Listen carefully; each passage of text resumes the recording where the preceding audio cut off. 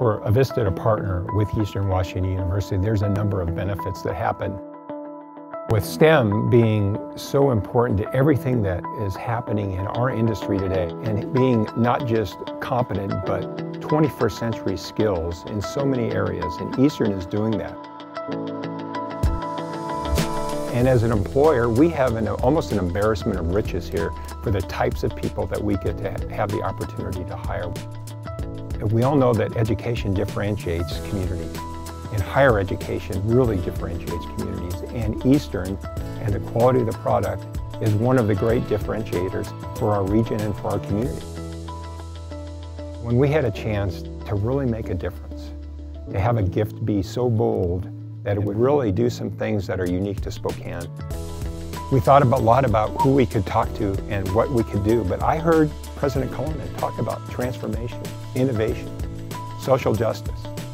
We thought about what would be a partnership between somebody with that bold vision and what could we do to help support that. And then President Cullinan and the Board of Trustees stepped up.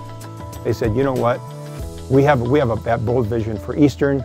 We are already a big part of the Spokane community, but what if we could create this STEM network in the University District, adding engineering, adding information technology, adding digital media, putting another over 1,000 students and faculty into downtown Spokane, and having a private-public partnership where students and business are in labs together, innovating and creating.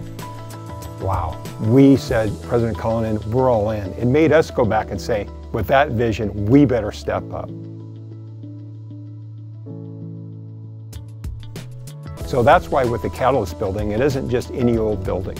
This building is built out of cross-laminated timbers. It'll be one of the most sustainable buildings, not just in Eastern Washington, but in the Pacific Northwest. It'll be a net zero energy building with the innovations that we're putting in there. This building really fits the vision for what President Cullinan, the Board of Trustees at Eastern really saw for their students and what we wanted to meet for them in order to have them be a part of this really great vision for both Eastern and Spokane. The Catalyst building, there'll be nothing like it. And what Eastern's creating in Spokane, there's nothing like it.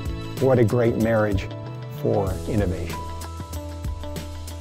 So making this gift was something that we're honored, and to be recognized by the administration at Eastern Washington University, the Board of Trustees, and the students. All I can say is thank you. We're so happy to be a part of it. And we look so forward to what this Catalyst building is going to mean for Eastern, for the region, and what a bold vision for Spokane. Thank you, Eastern. Thank you, Eastern.